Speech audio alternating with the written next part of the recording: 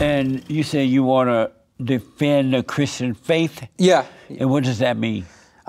So first off, what is the Antichrist, right? There's the Antichrist. It's the people that try to distort Christ's message. So Christ says, love your neighbors, love your enemy. He says to prioritize family, to follow certain commandments. And then the people nowadays, when you see these kids that are chopping off their body parts, when you see the LGBTQ agenda that's being propagated out through the media, through Twitter, normalizing porn, normalizing these things, that's all going against Christ's message. So my mission now is to defend the Christian faith, to show how their worldview is based on a faulty premise, and show them that it's going to lead to nothing but degeneracy long term, and then how without Christ there's really no purpose to life. Amazing. And so...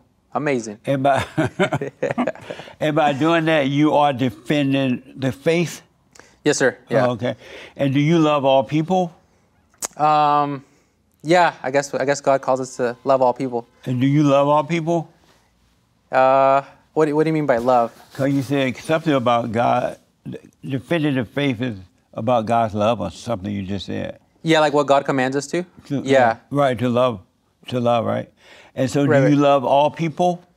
I love all people in the sense that we're all made in God's image, but I don't tolerate all people. Oh, you don't? In terms of what they believe, what they're exercising. Yeah, I wouldn't love what they do in that sense. But you love all people? Yeah. God commands us to, right? No, but do you? God commands us to, but do you love all people? I would say yes. Do you? Yes. How come you seem unsure about it? I guess because I would need more clarification of what you mean by love. Like, there's times where there's a criminal or someone wants to maybe shoot you or attack you or kill you. The part that we should follow is to love your neighbor and love your enemy. Right. But we're all sinners. And so at that point, will I have love in my heart or will I have hate? I don't know. Oh, but for now, do you love all people? Right now in this setting, yes. No. You made me excited, so yeah, I love all people right now. You do? Yeah. Really? Yeah. Okay. Interesting. I'll come back to that. Do you believe that human beings are in a fallen state? Yes. And what does that mean to be in a fallen state? That God, when he created this world, it was intended to be perfect. When Adam and Eve sinned, it brought sin into the world. So now we're sinners. We have corrupt genes, you could say. So now we're, we're deviating from what God commanded us to do. Right. And we're just sinners in that way. Oh, I got you. And so you're a Christian, right? Yes, sir. And are you a sinner? Yes. Yeah. You're a sinner? Yeah. Even as a Christian, you're a sinner? Yeah. And I think the difference between a sinner now and a sinner before Christ was now when I sin, my conscience is much different. I feel guilty of the sin. I repent of my sin. I don't want to sin again. But I think it's just within our nature to just, want to improve and want to be Christ-like. Right. But it's ultimately hard to actually achieve perfection through that. So are you saying that it's hard to be a Christian and not sin? Yeah, absolutely. Really? And why is that? Because in the world that we live in today, especially, right, where porn is pushed, where partying, drinking, it's all normal. Even abortions, right? Getting abortions, it's something that is socially acceptable and even morally good now. Right. It's hard not to be a sinner when you're a bunch of degeneracy and a bunch of corrupt people and corrupt souls, especially when it's been normalized through your schools, through your education system, through your politics, through your Twitter. It's very hard to refrain from that. And I think the reason that, why we are sinners is because God wants us to depend on him, to come back to him. Because if we were all perfect, if we didn't sin, we wouldn't even need God. We would just be able to depend on ourselves. Are you a street preacher? Not really. No, I would say more street debater. A street debater, not street preacher. Right. And so does God see you as a sinner, or does God see you as a sinner? Yes. So does God see you as a sinner or saved? That's a good question. I wish I could read his mind, but I would say, so, Romans 10:9 says that if thou shalt confess with thy mouth the Lord Jesus and shalt believe in thine heart that God raised him from the dead, thou shalt be saved. Right. So I put my full trust and faith in Jesus, and I do believe in him, and I have that genuine conviction. Right. But with that said, no one will ever be perfect. So even just one sin, it says the wages of sin is death. So even just committing one sin is making you a sinner. Even just bragging about something, lying about one thing, That's already a sinner in God's image. Amazing. So which is easier for you to believe, that you are a sinner or all your sins have been forgiven? Which one is easier to believe? For you. That all our sins have been accounted for. Which is easier for you to believe, that you are a sinner or all your sins have been forgiven? That all of my sins have been forgiven is easier to believe. And then why do you call yourself a sinner then? Because you're asking some good questions. So Jesus, there was a shedding of blood that happened at one point. Right. Right. If Jesus never died for us on the cross and there was no shedding of blood, we once again, the wages of sin is death. So we all deserve death, immediate death, right off the bat. We all deserve that. Correct? Would you agree or? No. No. Why not? I'll tell you in a minute. Okay. So the wages of sin is death, meaning that we're all corrupt. So there had to be a shedding of blood. For you and me to live right now, we need blood. As soon as, if we just start losing blood real fast, we'll die. Right? So we need blood. So Jesus sacrificed his blood for us. And so what that means is that he paid for the debt. He paid for our sins for the entirety of existence. However, that doesn't mean that we're going to be away from sin now. The reason the Bible exists to begin with too is for us to reason with God, but also to give us a guidebook as to how to live life, meaning that we're going to experience these difficulties. Right. And if we weren't going to experience them, then the Bible would just say you're going to go through life very easily. You're not going to face depression or anxiety or drugs or sex or adultery. You're just going to live an easy life. But it kind of gives us a guidebook as to how to deal with those things. So in the Bible, does it say that God's way is easy, his burdens are light? I don't know. Does it? Yeah. Okay. So what does that mean from your view? Why do you have to go through life Sinning? Having a difficult time when God said those who follow him, believe in him or follow him, their life is easy. If you take on his ways, it's easy. Your life is easy and your burdens are light. I would say that depends, on like your understanding of it. From my view, because... Do you believe God when he says that? Yeah, but I guess I would want to get more clarification as to what exactly... You want him to tell you what that means? No, I would say someone that interprets scripture a certain way. Maybe, a lot of times there's parables, a lot of times there's deeper meanings behind things, or certain things align with a different verse in a different chapter. And so what's difficult about understanding that those who follow him, he said, those who take on my ways, their life is easy and my burdens are light, so follow me. What's difficult about that to understand? Yeah, I guess like understanding what easy would mean. Like easy as in like life is not hard, as in you won't deal with hardships. Is that what it would mean? Right. Okay. I guess that's just hard for me to, and maybe I just have to learn more, or I do have to learn more about that. But it'd be a little bit difficult because what we observe in nature, right? How do we understand truth? It's what's in correspondence with reality. And so when we look at reality, there's people that are depressed, suicidal. There's people that are on drugs to cope with certain things. People dealing with porn issues and cheating. So when we look at those things, life is hard in that sense. But I think in a sense I do understand though what it means, because when you do come to Christ, your life is easy in the sense that he has relieved you. He says, "Come to me, all you that are weary and are carrying heavy burdens, and I'll give you rest." So is your life easy or difficult? I would say both. It's hard and easy? I would say it's like, I know on your show once you said that the Bible says you can find perfect peace with him, right? Do you believe that? Yeah, I believe that. And do you have perfect peace? When my energy is consumed in him. So do you have perfect peace? When my focus is all on God, yes. So do you have perfect peace? Like throughout the day? Just on a daily basis? Do you have perfect peace? What the? Amazing. Amazing. Beta. It'll be a beta. I don't have perfect peace throughout the day. Why don't you have perfect peace if you believe in God? Because when I don't have the perfect peace, it means I'm deviating away from God. And why do you do that? Because we're all sinners, Jesse. Mr. No, but Peterson. why do you deviate from God? Because we deal with hardships. I deal with hardships. Maybe you get something, you get attacked. Maybe someone's making a lie about you on social media for me. Maybe someone's starting some rumors. Maybe someone's threatening you about something. So you feel that your focus isn't on God at that moment. It's on that one thing. Right. And so which is easier for you to believe, that you are a sinner or all your sins have been forgiven? That all my sins have been forgiven. So then why do you call yourself a sinner? Because we're all sinners. But he said you're not. They have been forgiven.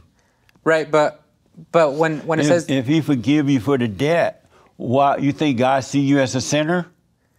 Yes. But then he said all your sins have been forgiven. Why would he see you as a sinner? Right, well, but when it says your sins have been forgiven, it doesn't mean your inability to sin has been removed. And why is that? He said that anyone that says that they believe in him and they're a sinner, they're a liar, the truth is not in him, in that person. So then what did that mean that we're all perfect? If that were completely true?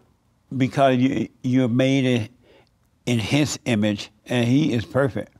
But your show is called The Fallen State because we're in a fallen world, right? Right. So then how would those coincide? I'll get to that in a minute. Okay. Good question. Don't let me end the show without responding to that. Okay. Because I'm trying to understand is like, I know the sins have been forgiven, Right. but I don't think that means that our inability to sin is now a thing. We're still going to be sinners. But the wages of sin is death, meaning that there was a shedding of blood to remove the death part of it. Right. So like, for example, if you made one lie right now and Jesus didn't die for your sins, you would be worthy of the death penalty, for example. Right? If Jesus didn't shed his blood for you. Really? But so that's what the wages of sin would mean. Let me ask. So even though Christ said, and God said too, that all your sins have been forgiven, you don't believe that? No, I do believe that the sins have been forgiven. Then why do you, well, I don't want to go back to Wait, so you're saying you don't sin anymore? We'll get to that too. Okay. But I'm trying to understand why you call yourself a sinner when that's not what God called you. Why are you calling yourself that? A sinner? Mm-hmm. I wish I could remember a specific Bible verse to, I guess, substantiate this, but... Do you have anger? No. You don't have anger? I deal with, I'll have angry moments, but I don't have anger. And so do you have anger? No. You don't have anger? Sometimes. And so do you have Actually, I do have anger. Yeah. Right. So how is it possible that a son of God served the devil and God? Well, because in Colossians, or I forget if it's Corinthians, it says that one will hate many things, right? One will have hate in his heart. Will that mean towards specific people or towards specific actions? Like, for example, I hate all the agendas that are pushed now about racism. I hate the agendas that are pushed within telling kids that they can do whatever makes them happy. I hate, those things make me angry. Right. And why do they make you angry? Because it's a deviation from Christ's message. And what does it have to do with you? That it says, go therefore and make disciples of all nations, baptizing them in the name of the Father, the Son, and the Holy Spirit. But how are you going to do that if you hate them? No, because I don't hate the individuals. If you hate the sin, how are you going to help them if you have hatred? Because I hate the sin, not the people. So do you believe it's possible to be of God and have hatred? Yes. You do? Yeah. Is hatred of God? No, it's not from God, but hating your sin is... Is hatred of the devil? I guess it would depend the context. Why don't you overcome all your anger? Why don't you just let it go and have no anger? So you're saying, not even have anger towards the things that are wrong. Right. Why don't you let anger go and be free of anger, since anger is evil? You know it's evil, right? Anger? Mm-hmm. So you would say me hating rape or having anger towards rape, that's of the devil? Right. You're no better than the person you have the anger toward, because anyone that has anger is a murderer. And God said that angry person is a murderer and cannot be trusted. Because anyone that has anger is of their father, the devil. But I wouldn't have hate towards the person. I'd have it towards the action. You will be able to separate. How are you going to separate the two? Because we're all sinners, but we're also made in God's image. Amazing. Right? Amazing. Let me ask.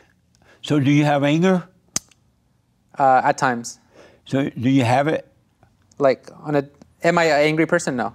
So you don't have anger inside of you? No. When you get angry at time, where's that coming from? Sometimes not getting in my way, or sometimes seeing something evil occur. But isn't it coming from inside of you? Mm-hmm. So if it's inside of you, that means that you have it. Does that mean that you have it if it's inside of you?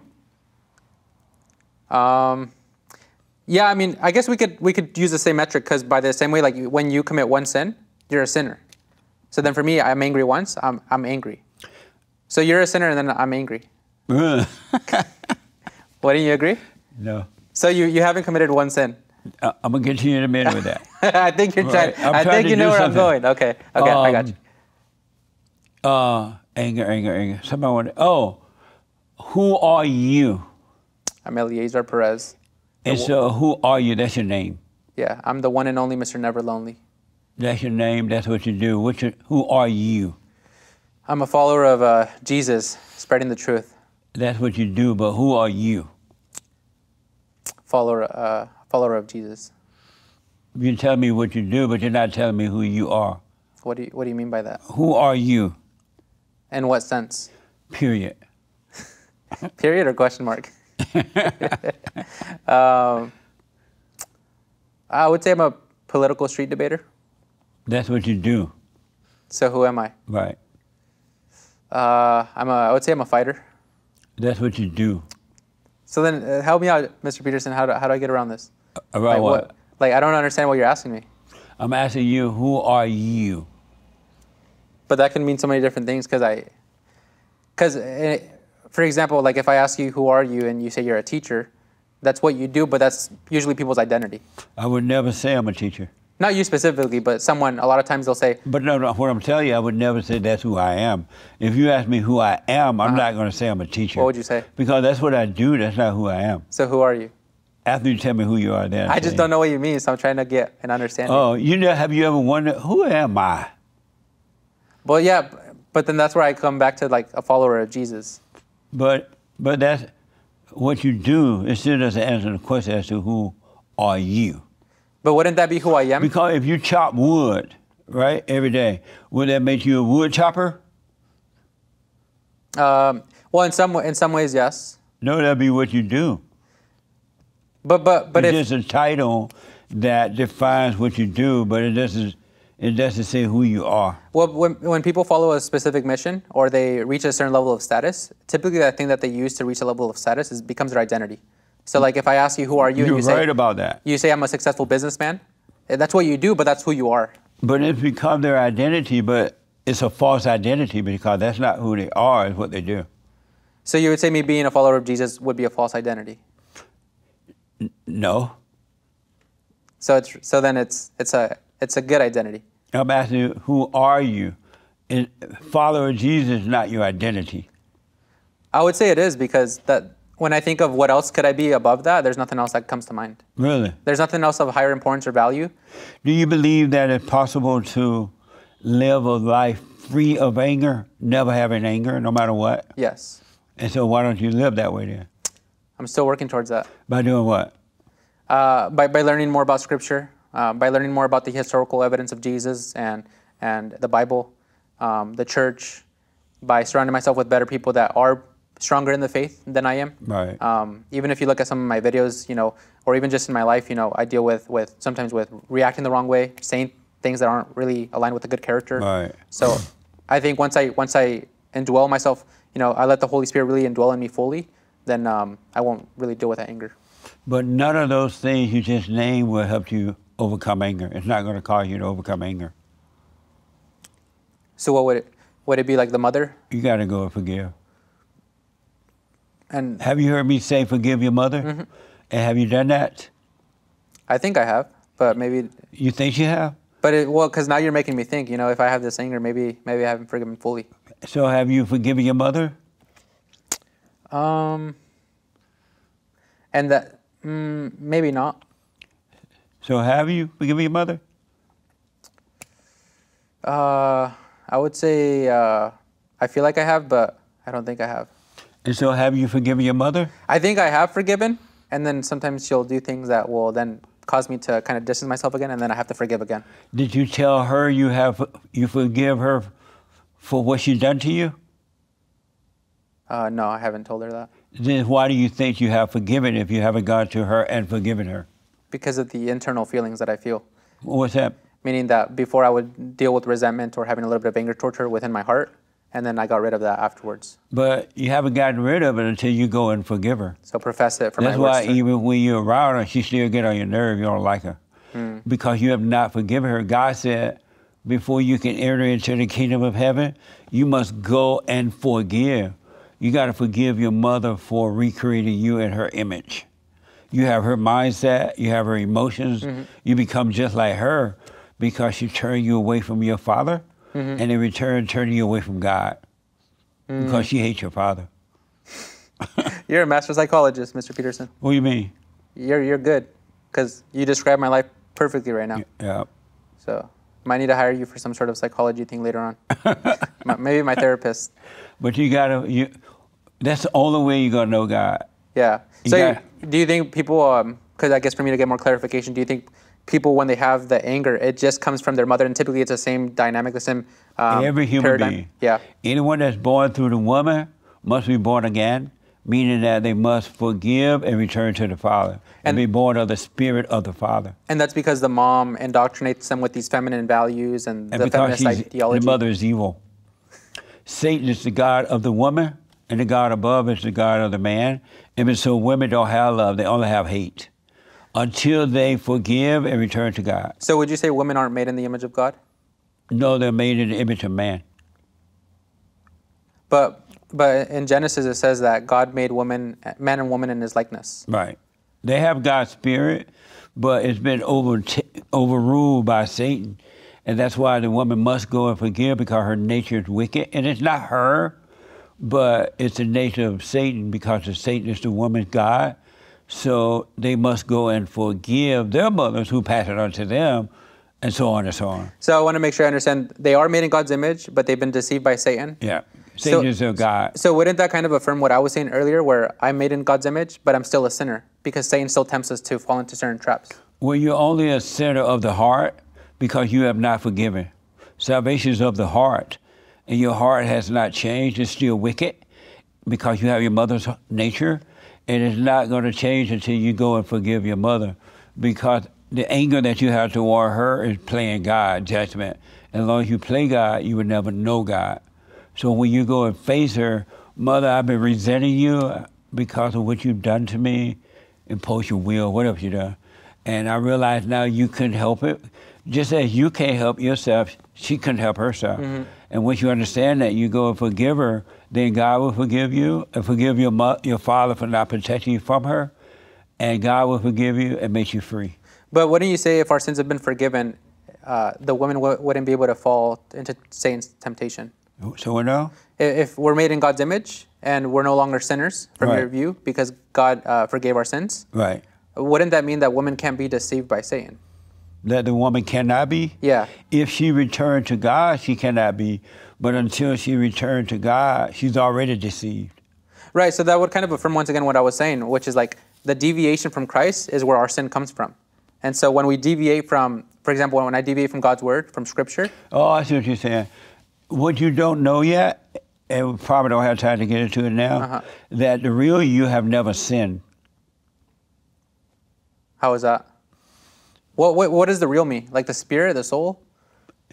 The real you is a person that you don't know. Everything you think is you is not you. So if we don't know, then how do you know? You have to return to the kingdom, and He will show you. Have you He ever will seen? get rid of the false self, and then He will. When the false self disappear, your loneliness, your depression, your suicide thoughts, you believe that you're your body, your emotions and all that. When all that disappear because those are false self, then the real you will appear. But until you stop identifying with the false self, you would never know who you are. So Jesse, I think I'm changing your mind right now. What do you mean? Because earlier you said, like I said once again, the wages of sin is death, meaning Right. that one sin is worthy of punishment. So that would mean that we're all sinners, including yourself. What do you mean?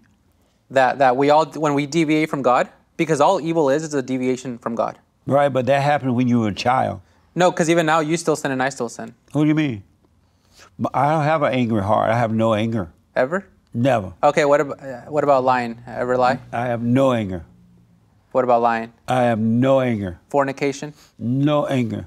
But anger isn't the only sin that you can or can't commit. Yes, it is. So anger is the only sin. Because anger is of the nature of the devil. What about lying? And that's why God said you need a brand new heart. What about lying? What about lying? Or sleeping without being married? What do you mean by what about lying? Let's deal with lying. Yeah, like, would you say lying is of Satan? No. So it's of God? Isn't there a time to lie? Well, I don't think so. I mean, one of the commandments is to not bear false witness. Is there a time to lie? I would say no. Really? Yeah. Why would you say that?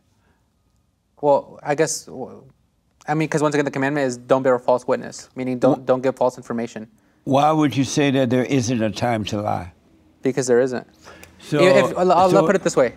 If Jesus says that you should not, denounce your faith, even at the risk of being killed, right, being a martyr, if you should be willing to die for your faith, then what faith? But let's go back to the lying thing. Because that's what I'm saying is like... Why isn't there a time to lie? Because, once again, it goes away from the commandments. It's a deviation from the commandments from God. Really? So if you land up in your home asleep and a criminal break in and you hide your children under the bed and the criminal don't know where they are, or they change your wife into the house and she went and hid under the bed, when the criminal walk in, are you going to tell them where your wife is hiding? Well, you can just, you don't have to lie there. You can just say, I exercise my Fifth Amendment right and remain silent. Are you going to... What do you Are agree? you going to tell them where the criminal... Are you going to tell the criminal where your wife is hiding? No, I just wouldn't answer. Amazing. So that's not lying. That's concealing, but that's not lying. No, you would answer. No, I wouldn't. Yes, you would. No, I would take the bullet. Amazing. Jesse, are you married? No. Okay. Yeah. You have kids? Yes. You do? Yeah. You have kids? Yeah. You look too young. How many? Just a few, maybe. Really? Yeah. I don't say the exact. I never show. Yeah, me either. Yeah. I never show my kids. That's well, good. I have a son and 2 grandkids, and then 3 great-grandkids. Okay. But I never put them in the public. So I don't blame you for that. You didn't want to remarry? No. My grandma's got some cute friends. No. Why not? They need a sugar daddy. I don't need that. I'm happy. You're happy? Yeah.